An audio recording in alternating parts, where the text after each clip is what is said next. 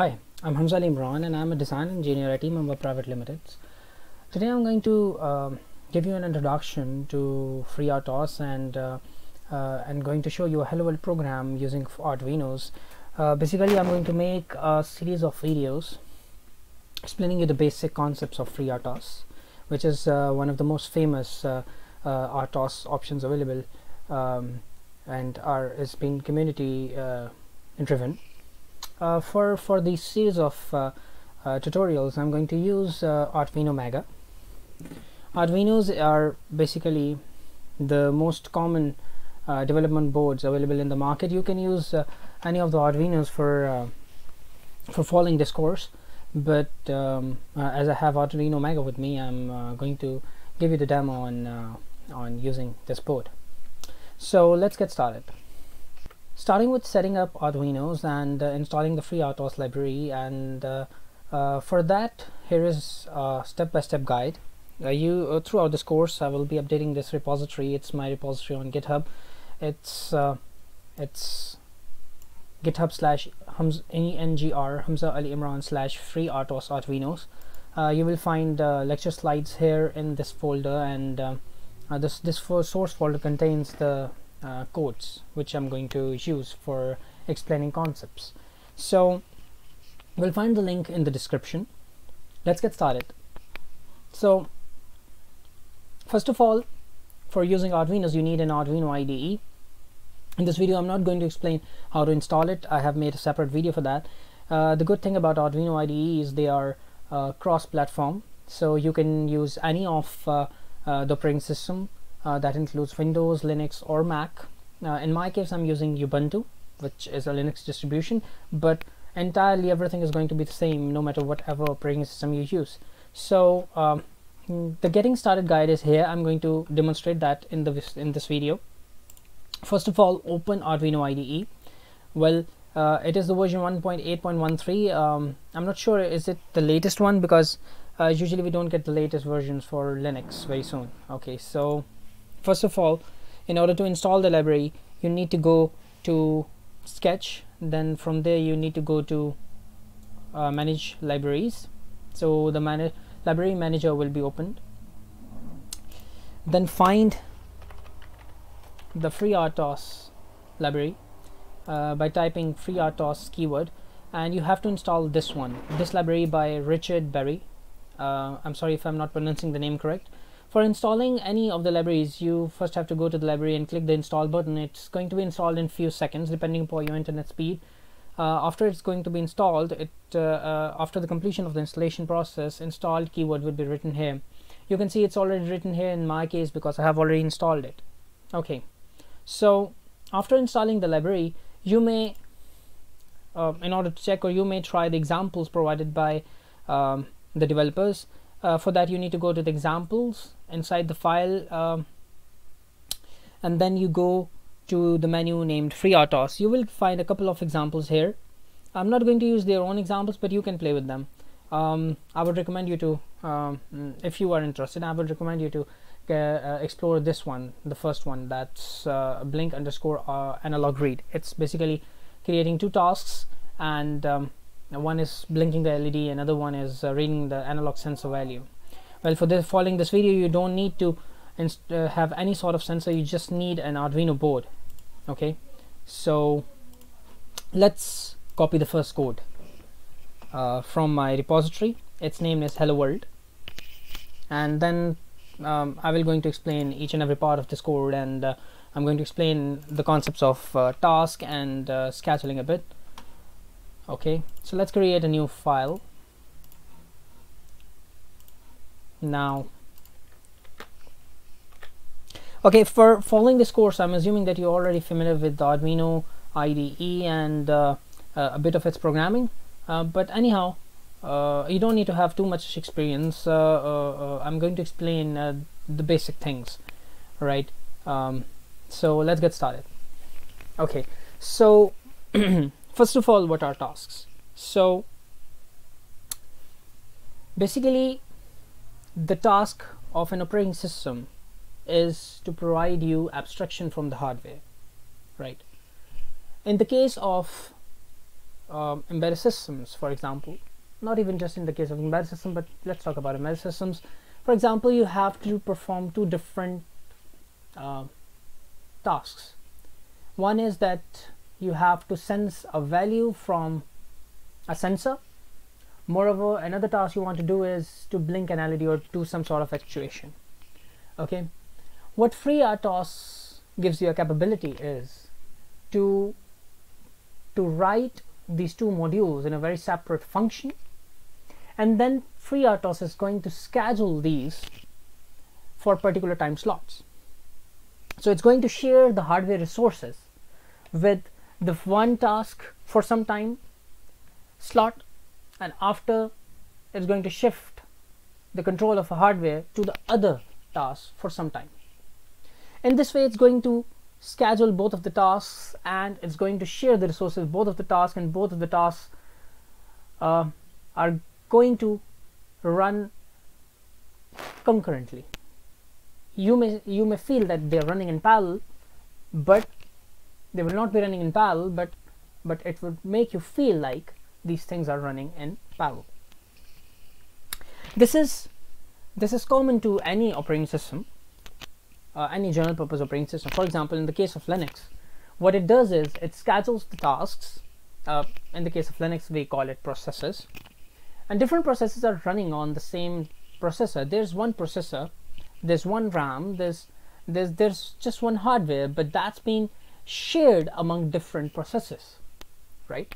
You may see that I'm running this Arduino Ide, I'm running this recording app application, I'm running this Microsoft Edge, then there's PDF file viewers also running here. All these things are running, and it seems like they're running in parallel. Well, they're not running in parallel. What's going on is Linux is scheduling these tasks for very small time duration, right? So it seems like a lot of things are running in parallel, and the hardware is being shared among them, so I can do more than one things at the same time. You can do the very similar thing with Arduinos using FreeRTOS, right?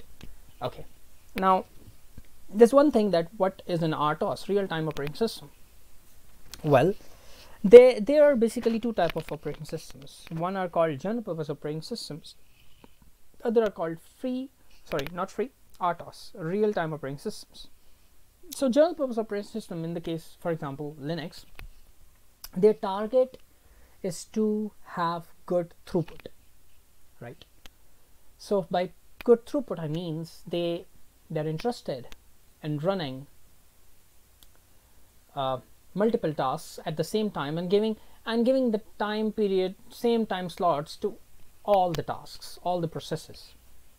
But in the case of embedded systems, we do have such kind of work, such kind of tasks which are time critical. For example, in the case of for example, there's a microcontroller embedded in a car. That's job is to detect that whether an accident happens or not, and after detecting this, its job is to open the airbag. So if we don't open the airbag within some very small time deadline, that application, that module would fail. Its need would be useless, right? And we would have a very devastating effects. So in such cases, giving hardware resource to high priority tasks so as to value the deadlines is important. In such cases, real-time operating systems come into play, and their schedulers are designed in such a way that they take care of the deadlines, right? Okay. FreeRTOS is basically a free real-time operating system, and it's among the most common one. Okay, so let's get started with the task, in how to declare a task, etc., etc. So in case of the code, as far as code is concerned, to create any tasks are basically simple functions. They are very similar to C functions, right? You write, so let's say the first task which I created here is its job is to blink the LED, right? So in the case of this task, we never return the function. So the type is void, and then inside the parameter is a void type pointer. So basically you can pass any type of parameter here. So if you are not sure, as you're not sure here at this spot, you make it void. Okay, you may see that I have made the pin number 13 as output right here, not in the setup function, if you are familiar with Arduino programming. So it's basically a convention to declare do the hardware related configuration inside the task for which that configuration is required. So in this task, I'm going to bring the LED which is attached to pin number 13 in Arduino's. I'm making this pin output here inside this task. Moreover, I'm setting the baud rate to 9600 inside this task because I'm also going to print something on the serial monitor. Okay, so task never returns. So the task which you want to do, the work which you want to do over and over again, which is typically written inside the loop function, you are going to write that inside an infinite loop, right? In this case, I'm blinking setting the LED status to high and low, and also printing a string again and again, right? Okay, you may write a while one here, okay, but you will find that it's a convention to use for loop, for infinite loop. Okay, the same thing is here in this task too.